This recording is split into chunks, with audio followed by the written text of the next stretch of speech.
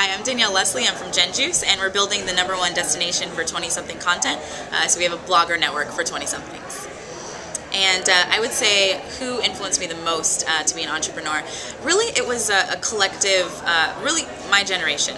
The fact that I had Facebook and Twitter when I was in college, and every time I logged on, I saw all these people talking about the amazing things they were doing.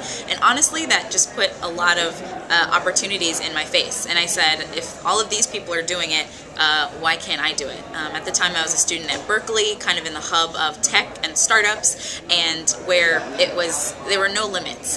Doesn't matter how old you were, what you had access to, what you didn't have access to. The bottom line is that we all had access to the internet, and that's all we needed to start a business and get going. So that was the biggest motivator for me.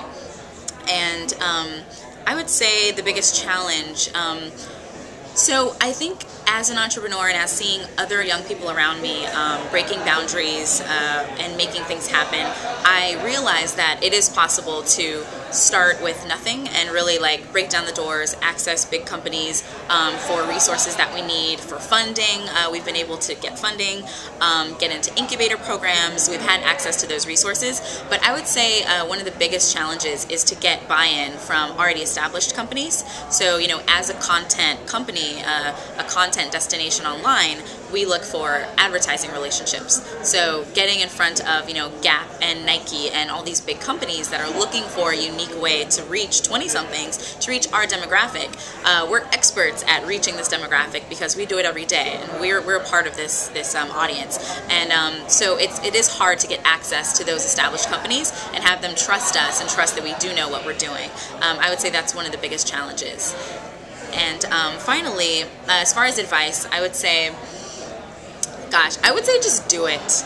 That's it. I was in college day after day, scribbling ideas in my notebook on napkins, never acted on one of them. And finally, after college, I was working for a couple years, and a friend of mine started a meetup. She started small. So I would say start small, just do it. She asked herself, what is the problem? Young people need to build their brands. So how do we solve that? We don't need to launch a website. We don't need to launch a social network. Let's just bring young people together in a cafe every Sunday and talk about how we're building our personal brands. And that's how GenJuice started. And from there, it grew into a national tour. We reached over 35,000 people. From there, it grew into a blog site. And from there, it grew into a blog network, which we're building now to be the #1 content destination for 20-somethings. So I would say stop writing, stop visualizing, just do something, no matter how small.